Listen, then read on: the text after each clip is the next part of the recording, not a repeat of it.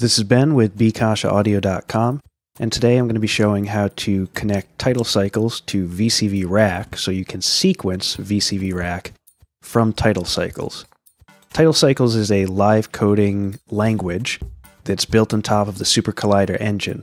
I'm not going to go over how to use TidalCycles in this or how to install it, just how to connect it to VCV Rack. If you need to learn how to use TidalCycles, check out any of the videos by the creator, Alex McLean, as well as the TidalCycles documentation. The commands that I'm going to be using to set this up are located in the SuperDirt MIDI tutorial on the TidalCycles documentation, but I've put them in a Vim so I have an easy way to copy and paste them. The first step is to start supercollider.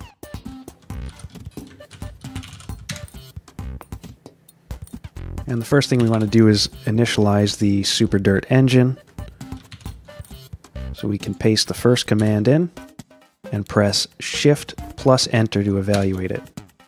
And you notice that it initiates in the log in the bottom right hand corner of the screen. Next we have to start the MIDI subsystem.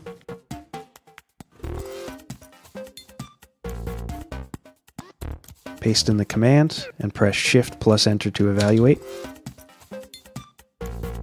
And this will print out a large list of sources and destinations. What we want to do is send the MIDI from supercollider to a source and then route that source to VCV Rack. So in this case we want to use the MIDI through. We'll take this third command, paste it into supercollider, and what this does is it takes whatever our choice is and stores it in a MIDI out variable. In this case, we want to use the MIDI through port. For this first variable being passed in, we'll make it MIDI through. And for the second one, MIDI through port 0. And again, you press Shift plus Enter to evaluate.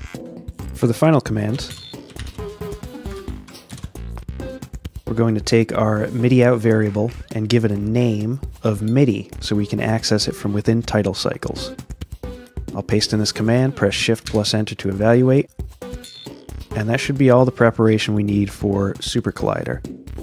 If we open up our audio routing software and we look at the graph, you'll see that we now have a supercollider block with audio and MIDI inputs. Our MIDI through device is located here. So the signal flow is supercollider, sends MIDI to MIDI through, and then MIDI through sends the data to VCV Rack. Next we'll open up VCV Rack.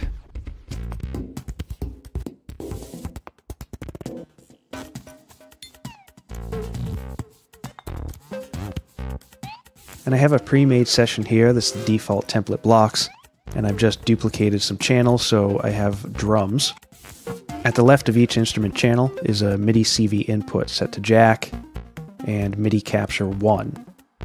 If we navigate back to our audio routing, you can see that MIDI through has automatically connected to our VCV Rack input. It may not do that. You may have to manually drag and connect it.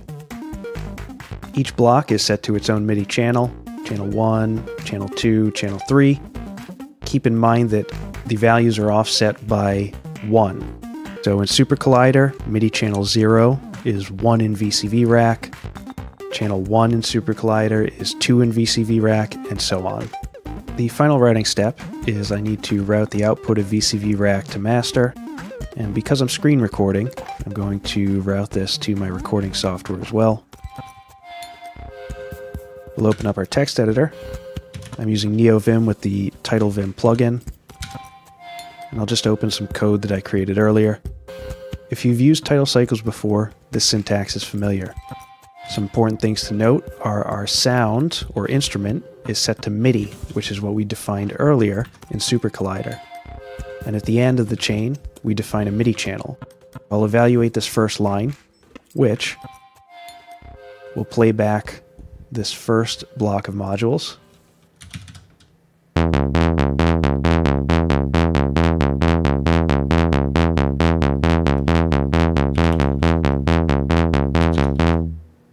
And I'll stop that. There's a couple other sequences in here. We have a kick and a snare drum.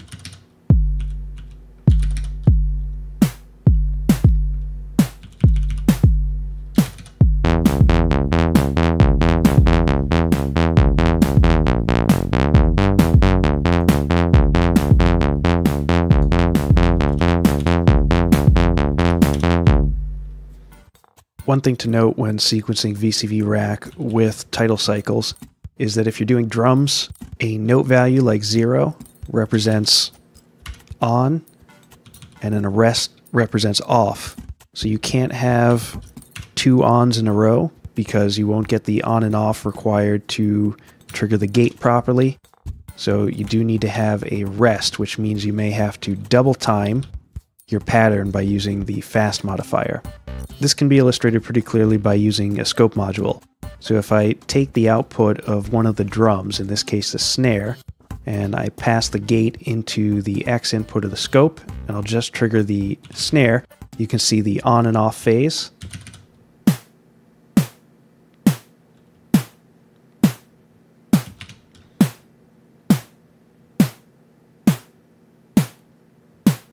If I change that rest to a 0 and evaluate it, the drum won't trigger regularly.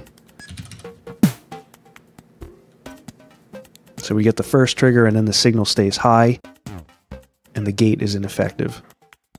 If you like this tutorial, don't forget to like and subscribe, and visit bkashaaudio.com for more tutorial videos.